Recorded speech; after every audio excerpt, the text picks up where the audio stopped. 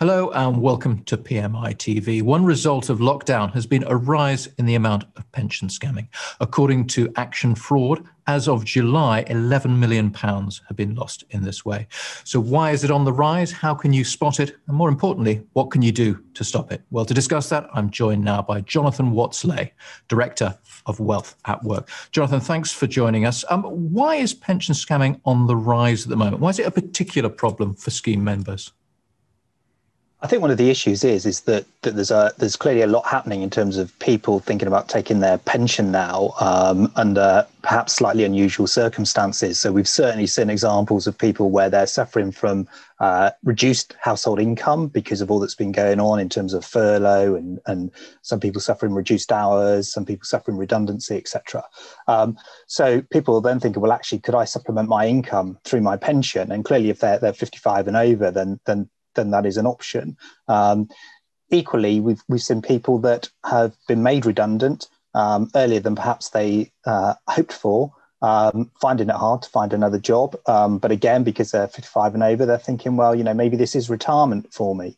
So I think the one of the issues is that when people get in almost bounced into a situation that they weren't really expecting, then that often makes them quite vulnerable to scams, and we can see that people want to make a decision. They're not really sure of what they should be doing, which is a bit of a scammer's paradise, really. And we do know through over the last few years that people overestimate their ability to spot a scam. The Citizens Advice Bureau did some research a few years ago now, where they asked a number of people, did they believe that they would be able to spot a scam? And the vast majority said yes, they did.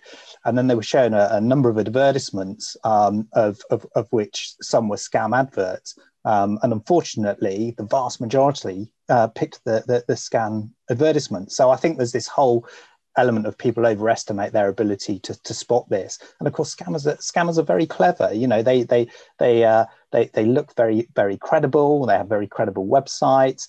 Often they will use social media to learn more information about an individual or their local area. So the things that they come out with can be very, very compelling.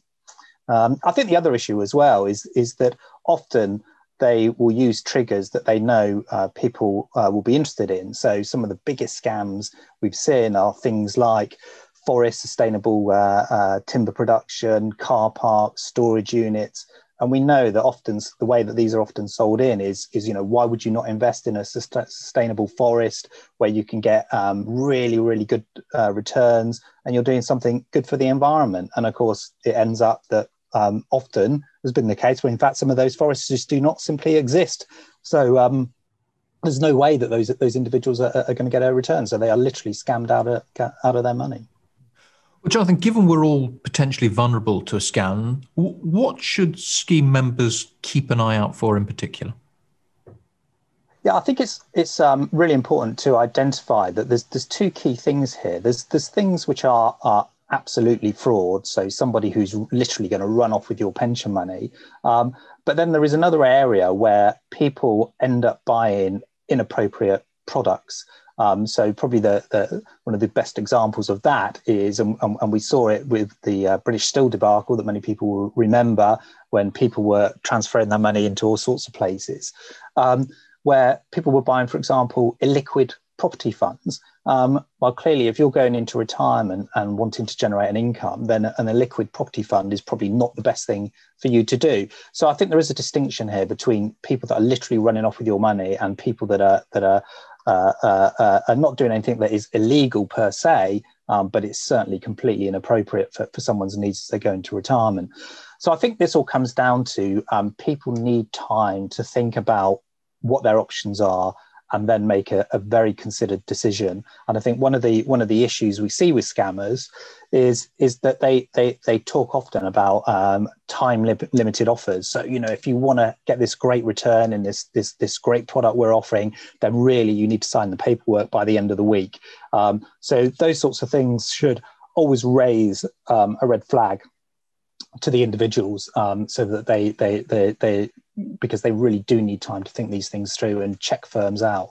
And one of the best places to check firms out is to check the FCA register. Look at whether the person you're talking to is registered with the FCA. Look at whether the investment that you're being asked to go into is an FCA registered product or not.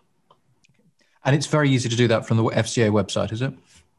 Yeah. So go onto the FCA website and look up the advisor for a start. If you're being because again, we've seen in history that people think they're talking to regulated advisors, and often they may not be.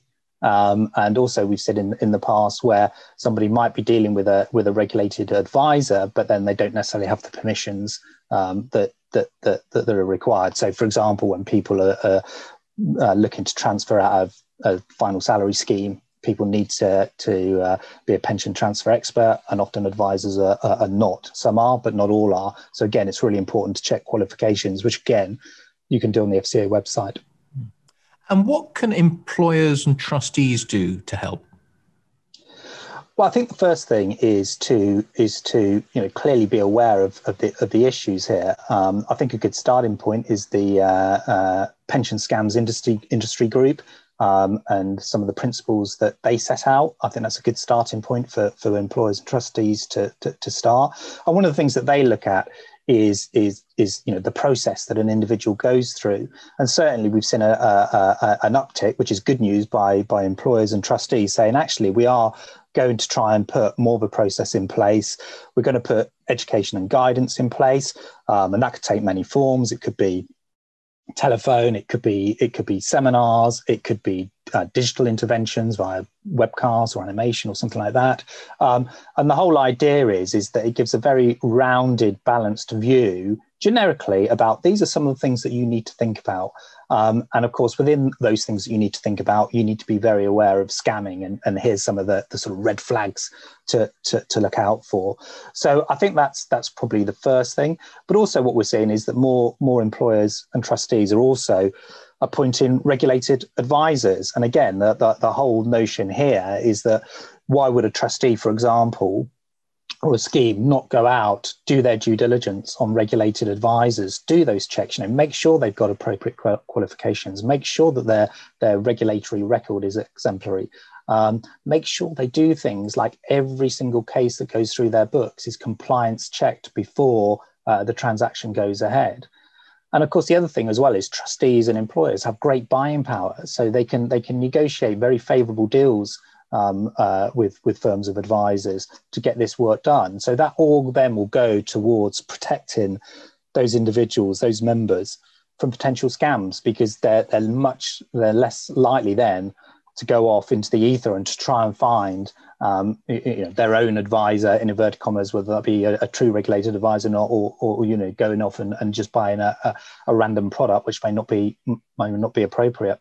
So I think the world is changing. I think we're moving gradually from maybe where a lot of employers and schemes sort of ticked the compliance box to say we've done the bare minimum that we need to do to comply with our responsibilities, into more now saying actually, but this is really about the member at the end of the day, and there's no point that member saving diligently for 40 years in a good scheme with good governance for all that to be lost to a scammer at the point that they retire. We have to leave it there. Jonathan Watsley, thank you for joining us. Thank you.